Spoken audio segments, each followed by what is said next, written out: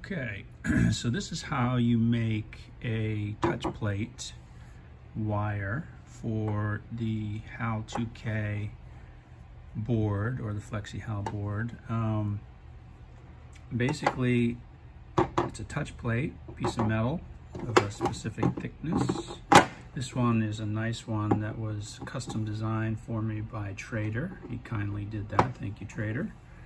And it's designed to do edge finding.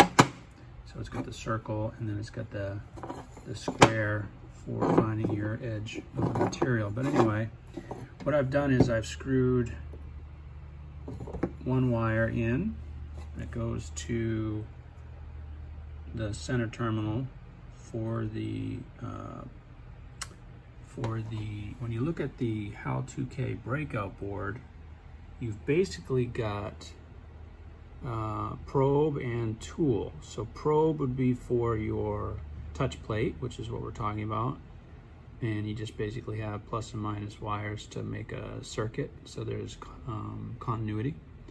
And then you've got tool setter, and a tool setter would look like this. And this I'm going to wire up next. I'll make a video on that when I'm done. But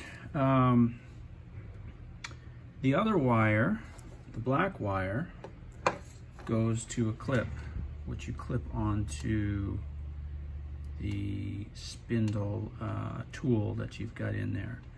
What I'd like to figure out is if there's a way not to have to use this clip on the tool and just permanently clip this to the machine somewhere if the spindle can be grounded just from the frame because it's bolted on. I'm hoping that's the case. So that way I don't have to clip this each time. If anybody knows, let me know. But yeah, so that's just a clip that will clip onto your bit in the spindle or somewhere onto the spindle, hopefully. And then you place this on your material or on your spoil board to get your Z height setting. And what I have to study next is how to input the proper size of this into iosender, I imagine, and then how to actually run the probing process. I don't even know how to do that yet, so I need to figure that out next. Anyway, hope that helps. I'm gonna go plug this into the breakout PCB now and see how it goes. Thanks.